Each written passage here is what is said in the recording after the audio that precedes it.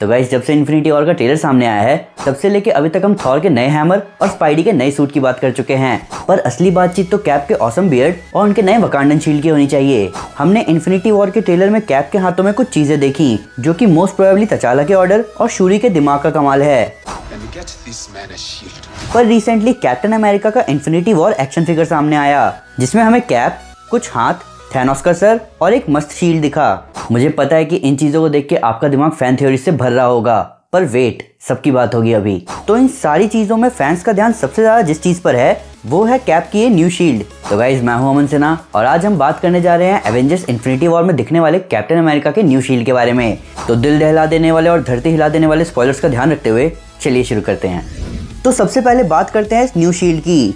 Captain America के infinity war action figure में हम कैप की नई शील्ड देख सकते हैं। तो जब से सिविल वॉर में कैप ने अपने शानदार शील्ड का त्याग किया है तब से इंटरनेट उनके नए शील्ड के डिजाइन से भर गया है और अभी रिसेंटली हमें ये शील्ड देखने को मिली जो कि लिटरली ऑसम लग रहा है। ये shield captain America the first Avenger में दिखने वाले कैप की पहली शील्ड की तरह लग रहा है जिसमें वकांडन ट्विस्ट ऐड किया गया है। तो ये तो कंफर्म है कि ये नई शील्ड वकांडा की होनहार प्रिंसेस शूरी की देन है जो कि मार्वल के सबसे जीनियस लोगों में से एक है। पर अगर इस शील्ड के डिजाइन पर नजर डाले तो ये design captain America Steve Rogers comics में दिखने वाले कॉमिक्स से मेल खा रहा है, जहां हमने कैप को एक ऑसम शील्ड के साथ देखा था जो कि ट्रायंगुलर शेप का था, प्लस उसके एक एंड से एक पॉइंटी एनर्जी ब्लेड निकल रहा था। प्लस इस शील्ड को दो पार्ट में डिवाइड किया जा सकता है ताकि कैप किसी भी कॉम्बैट में दोनों हाफ्स का यूज कर सके। तो अगर हम इस नई शील्ड की इमेज और इन्फिनिटी वॉर के ट्रेलर में दिख रहे कैप के हाथों को मिलाएं तो हमें रफली कुछ ऐसा देखने को मिल सकता है। अब बस दुख इस बात का है कि कैप्टन इसको फ्रिस्बी की तरह नहीं यूज कर सकते। अब बात करते हैं कि ये थैनोस का सर यहाँ क्या कर रहा है।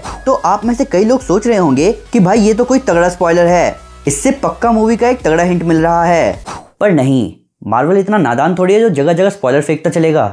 ये सर एक मार्केटिंग टेक्निक है ताकि मेरे जैसे बच्चे और भी एक्शन फिगर खरीदें। तो हैसब्रो ने कैप्टन अमेरिका एक्शन फिगर में थैनोस का सर रखा है, थैनोस के पैरों को आयरन स्पाइडर के साथ रखा है, थैनोस की बॉडी को प्रॉक्सिमा मिडनाइट के साथ और थैनोस के हाथों को आयरन मैन के साथ। तो यहाँ असली स्पॉइलर है इन एक्शन फिगर्स के दाम।